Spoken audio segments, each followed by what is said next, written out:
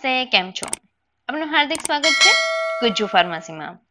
Gtu important question સિરીઝના આ વિડીયોનો subject છે ફાર્માસ્યુટિક્સ, જેમાં ઇમ્પોર્ટન્ટ ક્વેશ્ચન નંબર 2 છે define પોસોલોજી and describe factors affecting dose of drug. તો શું કામ આ ઇમ્પોર્ટન્ટ ક્વેશ્ચન છે એનું એનાલિસિસ જોઈશું. એપ્રિલ 22માં પૂછાયેલું હતું ડેફિનેશન પોસોલોજીની અને explain in detail factors affecting dose of drug. January 20માં same definition and discuss factors. January 19માં same definition and explain various factors. Then May 18માં definition and discuss in brief factors which influences dose. June 14માં definition, enlist and explain factors. Then December 13માં same definition and explanation of factors. Then April 13માં describe factors influencing on fixation of doses of drug. December 12માં definition of posology and discuss various factors. November 11માં definition and write in brief factors affecting fixation of dose of drug. June 11માં write formula for calculating child dose on the basis of surface area and discuss factors affecting dose. Then November 10માં definition and factors. June 10માં definition and enumerate factors affecting fixation of dosage.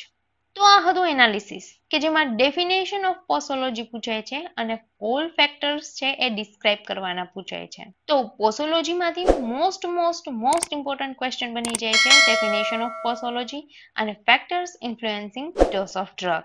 સૌથી પહેલા outline જોઈએ તો definition of પોસોલોજી અને factors affecting dose કે જેમાં various 16 factors આપેલા છે. First છે એજ, then sex, then body weight, then route of administration and time of administration, then environmental factors and emotional factors, then presence of disease, then accumulation, additive effect, synergism, antagonism, idiosyncrasy, tolerance, tachyphylaxis and metabolic disturbance. ઘણીવાર enumerate કરવાનું પણ પૂછે છે, એનલિસ્ટ કરવાનું પણ પૂછે છે કે જેમાં તમને 16 ફેક્ટર્સ છે એ એનલિસ્ટ કરવાના હોય છે. તો first of all what is પોસોલોજી? પોસોલોજીની definition કે જેમાં પોસોસ મિનિંગ થાય છે how much and Logos meaning થાય છે સાયન્સ. તો પોસોલોજીની ડેફિનેશન છે it is a branch of medical science which deals with dose or quantity of drugs which can be administered to a patient to get the desired pharmacological actions. પોસોલોજી છે શું? પોસોલોજી medical સાયન્સની જ એક branch છે કે જેમાં શું કરવાનું હોય છે, ડ્રગ્સની ક્વોન્ટિટી અથવા તો ડોઝ, એ કેટલો ડોઝ અથવા તો કેટલી ક્વોન્ટિટીમાં ડ્રગને તમે પેશન્ટમાં એડમિનિસ્ટર કરશો કે જેનાથી જે ડિઝાયર્ડ ફાર્માકોલોજીકલ એક્શન છે એ મળી રહે. That branch of medical science is posology. તો પોસોલોજી બીજું કંઈ નથી, તમારે ડ્રગની કેટલી ક્વોન્ટિટી અથવા તો કેટલો ડોઝ પેશન્ટને એડમિનિસ્ટર કરવા માટે યુઝ થશે, દેટ ઇઝ પોસોલોજી.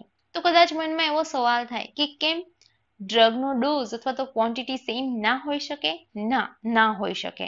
ઘણા બધા ફેક્ટર છે કે જે ડોઝને અથવા તો ડ્રગની ક્વોન્ટિટીને અફેક્ટ કરે છે, જેના બેઝિસ પર એ ફેક્ટરને ધ્યાનમાં રાખીને સિલેક્શન ઓફ ડોઝ કરવાનું હોય છે. ફેક્ટર છે જેમ કે એજ, દેન પેશન્ટની કન્ડિશન કેવી છે, ડિસીઝ છે તો ડિસીઝની સિવિયરિટી કેટલી છે, ટોલરન્સમાં બંને આવશે natural and acquired, then idiosyncrasy, then route of administration, formulation કયા ટાઈપનો યુઝ કરો છો એ પણ એક ફેક્ટર આવે છે, drug interaction and elimination rate. Various factors છે કે જે સિલેક્શન ઓફ ડોઝને અફેક્ટ કરે છે. ફેક્ટર ઇન્ફ્લુએન્સિંગ ડોઝ જે 16 ફેક્ટર આપણે આગળ એનલિસ્ટ કરેલા સેમ છે. એજ, sex, body weight and root of administration, time of administration, environmental factors, emotional factors, presence of disease, accumulation, additive effect, synergism, antagonism, idiosyncrasy, tolerance, tachyphylaxis and metabolic disturbances. તો આ part 1માં આપણે only 8 factor જોઈશું. then next part 2માં another 8 factors છે જોઈશું. First factor છે એજ. Dose સિલેક્શનમાં એજ કેવી રીતે affect કરે છે? તો ઘણી બધી ડ્રગ્સ એવી છે કે જેનું ફાર્માકોકાઇનેટિક છે એ એજને રિલેટેડ ચેન્જ થતું હોય છે. બધા પર્સનનો ડ્રગ રિસ્પોન્સ અલગ અલગ હોય છે. તો એજને એકોર્ડિંગ ડ્રગનું ડોઝ છે એ પણ અલગ અલગ હશે. જેમ કે ચિલ્ડ્રન અને ઓલ્ડ પીપલ હોય એને less amount of drug requirement હશે as compare to adult dose. શું કામ?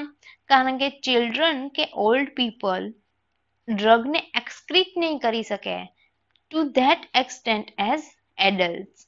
એટલા માટે ચિલ્ડ્રન કે ઓલ્ડ પીપલને ડ્રગનું અમાઉન્ટ છે એ ઓછું રિક્વાયર્ડ હશે. ચિલ્ડ્રન લાર્જ અમાઉન્ટ ઓફ બેલાડોના, ડિજિટાલિસ કે ઇથેનોલની ક્વોન્ટિટીને ટોલરેટ કરી શકે છે. એલ્ડર પેશન્ટ હશે એ ઘણી ડ્રગ ઇફેક્ટને વધારે પડતા સેન્સિટિવ હશે. જેમ કે હિપ્નોટિક છે, ટ્રાન્ક્વિલાઇઝર્સ છે, એ એલ્ડર પેશન્ટમાં કન્ફ્યુઝન સ્ટેટ ક્રિએટ કરે છે. Second factor is sex.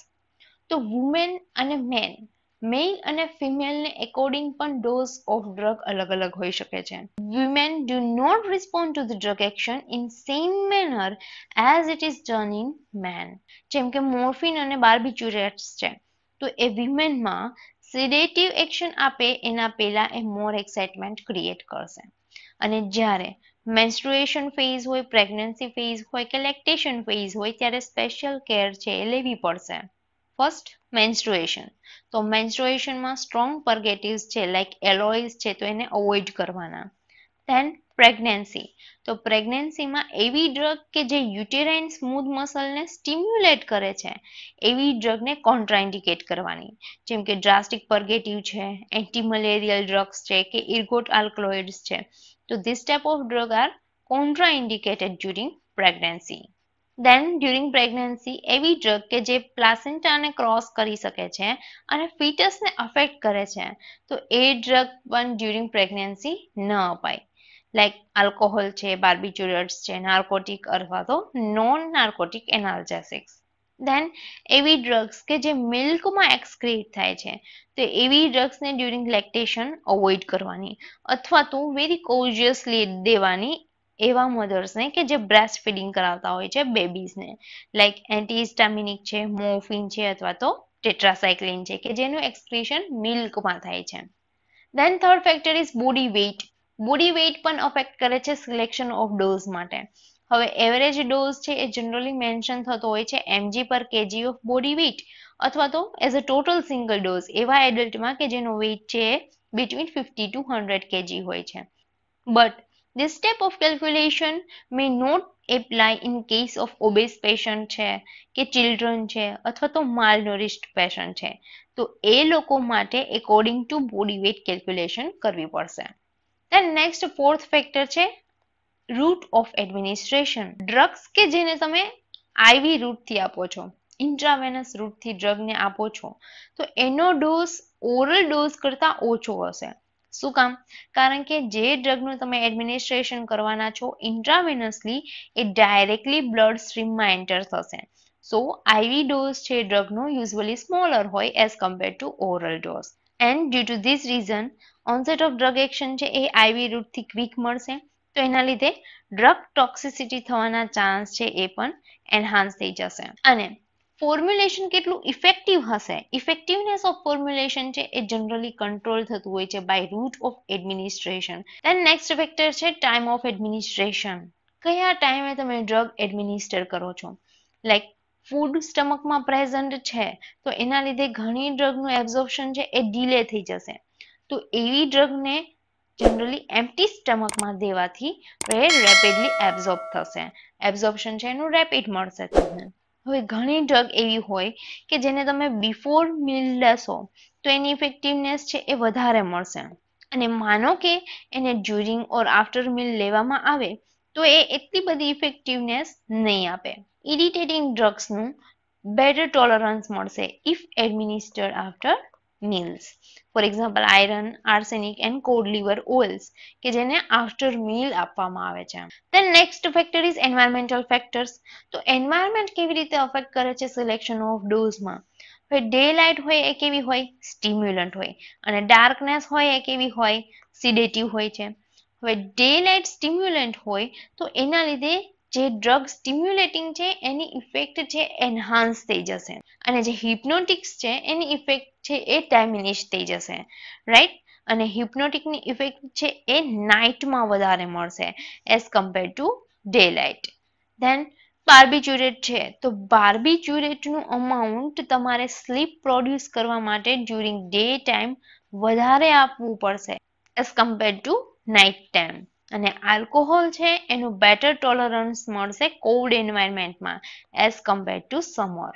Next છે ઇમોશનલ ફેક્ટર. તો ઇમોશનલ ફેક્ટર કેવી રીતે અફેક્ટ કરે છે સિલેક્શન ઓફ ડોઝમાં? ફિઝિશિયનની પર્સનાલિટી અને બિહેવિયર એ અફેક્ટ કરી શકે છે. હવે કેવી રીતે? એવી ડ્રગ્સ કે જે સાયકોસોમેટિક ડિસઓર્ડર માટે યુઝ થાય છે તો એ કેસમાં ફિઝિશિયનની પર્સનાલિટી અને બિહેવિયર છે એ ડોઝને અફેક્ટ કરી શકે છે.